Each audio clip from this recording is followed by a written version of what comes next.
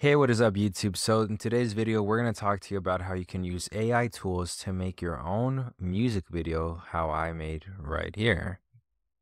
So, as you could see in this music video, we have a model, we have my name out here, Salvi Papi in the background. We have various different scenes right here, as you could see. And that's what I'm going to teach you how to do, right? We're going to teach you how you can be creative with these new and upcoming AI tools. Now, if you're someone like me, you can get very overwhelmed easily, and that could be an issue. So my goal as well in this video, apart from teaching you how to get started, is to also make you not get overwhelmed by this upcoming and emerging technology. So, for example, right, you search up video generation tools, you could find stuff like Veil 2, which not everybody has, only a certain few in the community have right now. You search Pika Labs, and for some reason, there's all these random links that, like, for example, right here, you have this right here, and then you get, yeah, you see what I'm saying? It's just weird right now. The whole industry's like weird right now, but I'm gonna go with two options for you, and we're not gonna complicate it. So to start off, if you have a lot of patience and you have some money to spare, because this still is not something that's really free for everyone to like really try out and make into a music video, you have to pay. So that's the thing. You're paying the founder's fee at this point. So there's two options that I give for people that want to try out video generation tools, which is Kling AI, which as you could see, I have not paid for, but we'll check stuff out, right? Let's check something out. From the videos that I've made in the past, I've noticed that Kling AI does take a while to get the videos generated, but here's the catch. Once that video is generated, which takes usually about 3 minutes, it is very good. So what do I mean by that? So what I mean is that you're most likely not going to generate a pile of crap, and as long as you're very specific with how you're prompting, which means being very descriptive of what you want that person to do.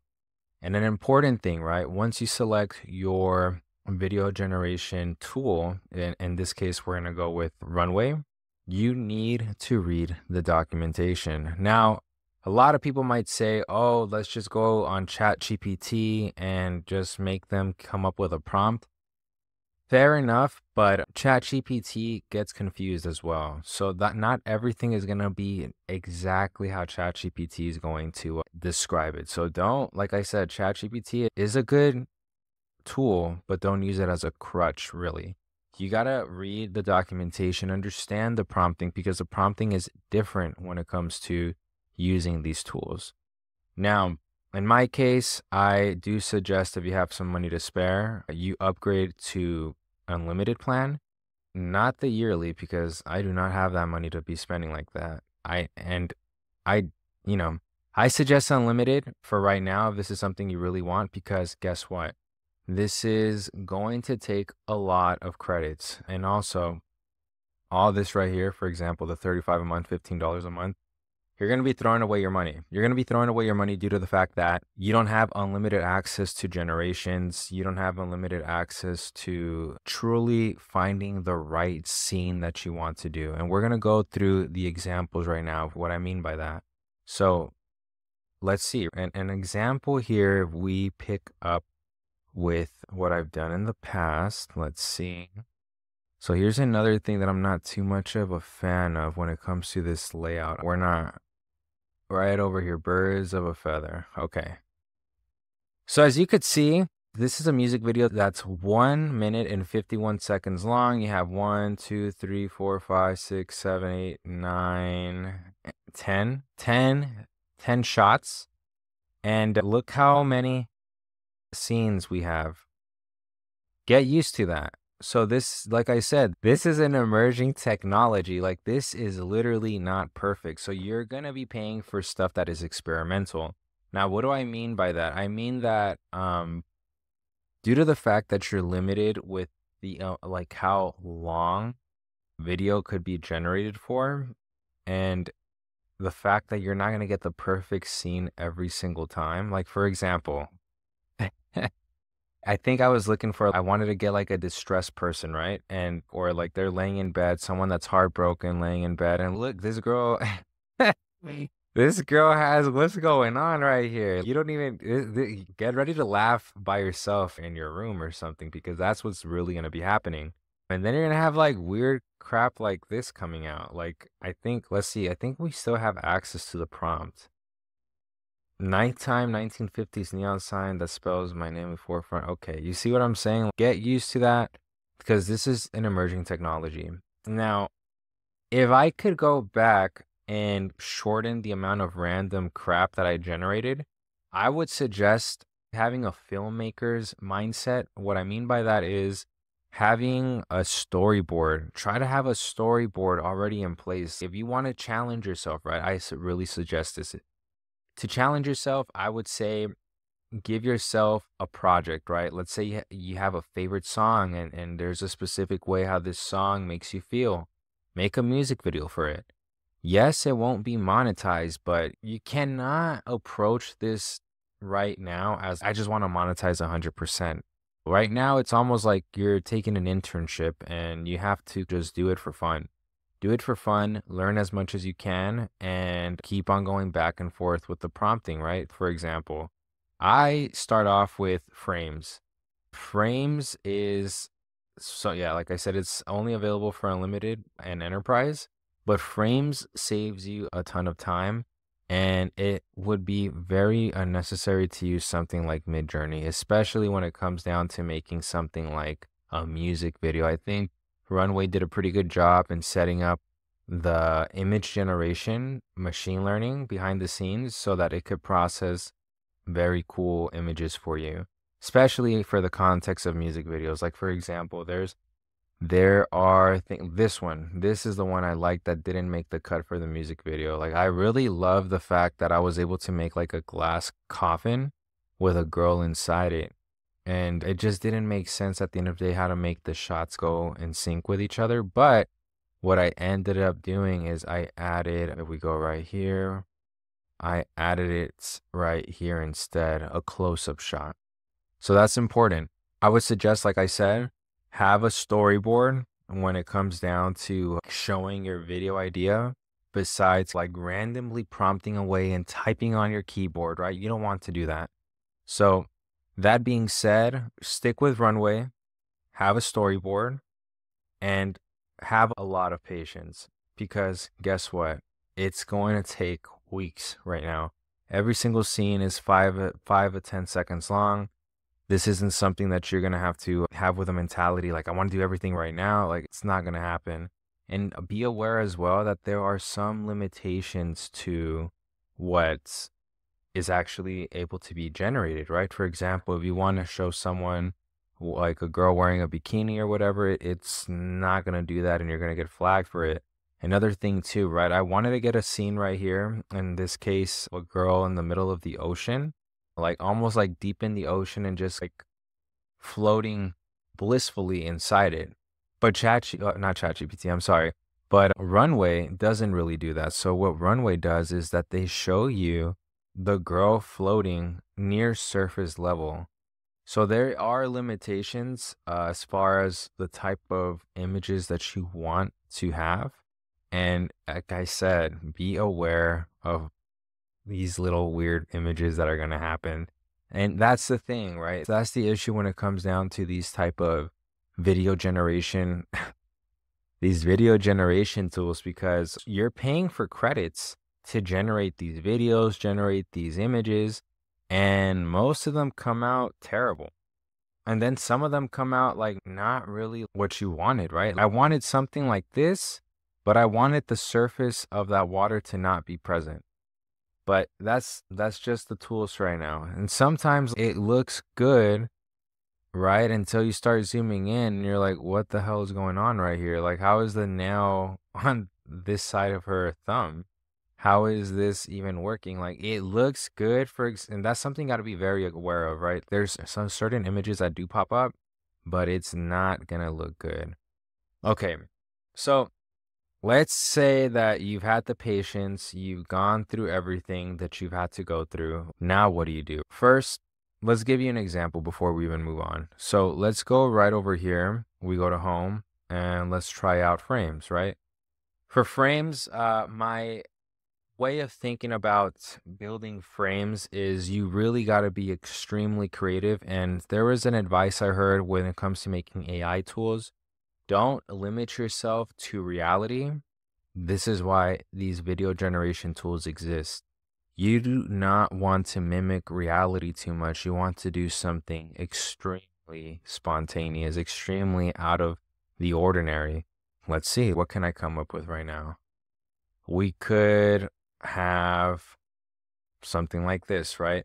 Let's give it a try. Let's see, like Eskimo, Eskimo outfit. So I want to make sure so the image comes to life. So this is something that literally is popping up in my head right now. And I want to do something like this. Eskimo outfit in a Paris Fashion Week runway. Something simple, right? For the example right now that I'm trying to give you. So remember, we're recording this right now live. There's not going to be any edits because I don't have time to really edit. You're literally seeing how long this takes. So it's loading. You're waiting, and get used to this. Please remember, get used to stuff like this because this is part of the workflow process. And this is the raw, unedited reality when it comes to video AI generations. You might see very cool videos in like on YouTube, but this is practically the workflow right here. So you start seeing stuff like this, and then you start realizing right now, for example, what the hell does this have to do with something like this? Absolutely nothing. So that's what I'm trying to say. There's certain things that it can do and certain things that it cannot do. Let's make something very simple. Dog inside a rocket ship with the background within the wind background showing a window that has a clear view of Mars. Let's see what it comes up with, right? I'm not the perfect prompt engineer, but what I'm trying to get out of this video with you guys is to show you exactly how this is. This is something that takes time. Yeah, this is something that literally takes time, and you have to, like I said, avoid what I'm doing right now, which is doing random generations. Give yourself that time to express yourself creatively by creating a storyboard and then start doing the prompting, because that's going to be your guidance. That's going to be like your compass of your vision. Because if you go step by step, like a building block type of method, I think, in my opinion, you're going to be wasting a lot of time when it comes to creating music videos generated by AI, when it comes to creating regular videos, etc. Like, you have to have this pre-planned. And you have to, like I said, remember, you have to read the documentation as well, right? Like, you could do something as simple as a sentence, or you could do something as detailed as almost like a paragraph when it comes to prompting. You see what I'm saying? Like, the difference is, like, we're used to prompting like ChatGPT way, when in reality you have to prompt almost like if you are a director visually. Oh, even better, right? Like, now we have a better way. It's a more visual, descriptive way. A dog inside a rocket ship with the background showing a window that has a clear view of Mars. So as you could see, this is practically good enough for me. If I was to make a video about this, we could see that. Why don't we do this one? So now we could see the whole concept of what we can do. I like this one, so we're going to go with this. So we're going to go, remember, we have to start thinking like a director. If we're limited to 10 seconds, that means that we need to prompt only for a 10-second duration. Be realistic as well. What can you in the real life do that would you be comfortable in doing naturally within 10 seconds?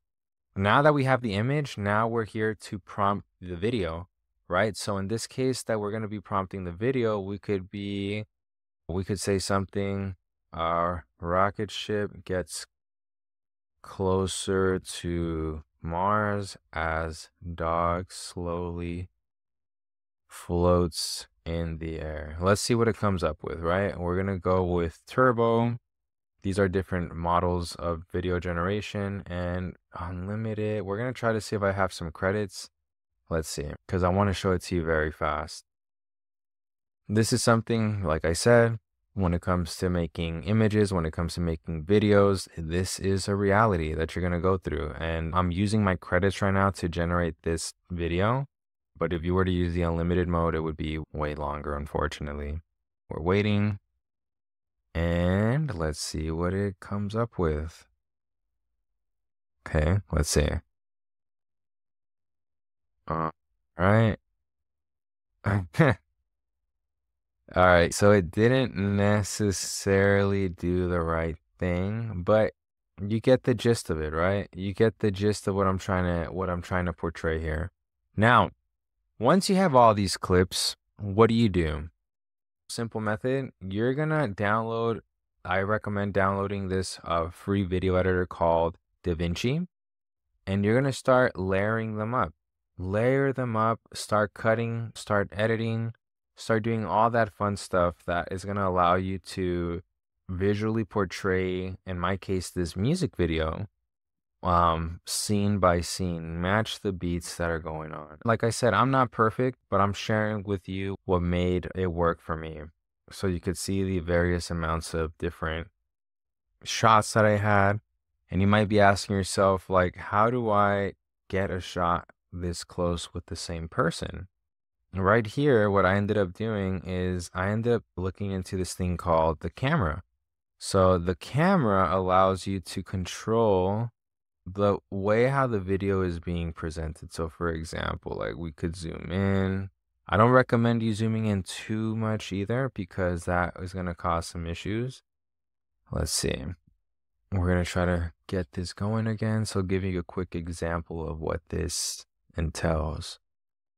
Now, remember, this is a very long YouTube video. It's not meant to be long, but this is the reality of what it takes to generate videos on AI. And I'm showing you the uncut edition right now. And I'm hoping that if you're able to get anything from this, please leave a comment, leave a like, and let me know what you think, because this is something that I would love for more people to get involved in. That way, these companies can get motivated, one, to drop the damn price of what it takes to generate these videos, and two, to be a lot quicker at doing it very soon. So as you could see, that's what the camera does, doing these close-up shots. You can do tilts, etc. All right. I think I've said enough. It's like I said, it's not the perfect video, but it is a guidance to help those individuals who are still considering of how do you do this, or what type of work tools, like workflow should I have? What type of AI tool should I have? I think I made it extremely simple. That way you could get started. But if you guys want a more descriptive type of tutorial or something like that, please let me know. Like I said, this is just like the guidance to the type of workflow that I've personally used and that's worked for me. And if you have a better workflow than what I'm doing right now, please let me know. I'd be more than willing to try it out. Thank you so much. I hope you could give this video a thumbs up. I hope you could subscribe to it, and I'll see you next time.